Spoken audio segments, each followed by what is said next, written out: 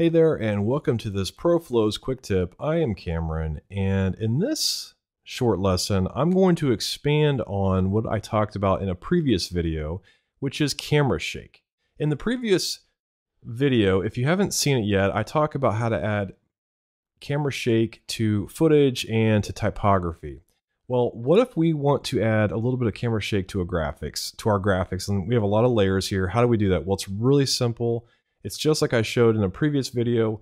It just has to deal with an adjustment layer and the distort transform effect. So what we're going to do is we're going to add a new adjustment layer, and we're going to apply an effect which is distort transform to this adjustment layer.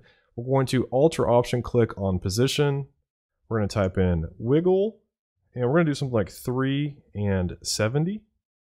And we're also going to scale up our transform just a little bit so we can hide some of these edges that we now see. So maybe we'll try 105. And we're just going to see if everything's kind of covered. I can see a little bit there on the edge, so maybe 108. And let's preview this and see how it looks.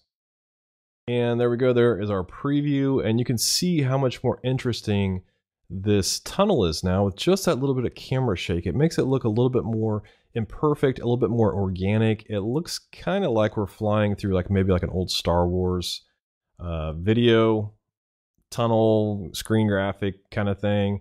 You get my point. You can play around with the wiggle expression here. You can make it look totally different, but that is an interesting way to add the transform property to an adjustment layer to make your graphics come alive. If you liked this video, I do recommend that you check out ProFlows Plus for more exciting videos on techniques, trends, and methods in motion design.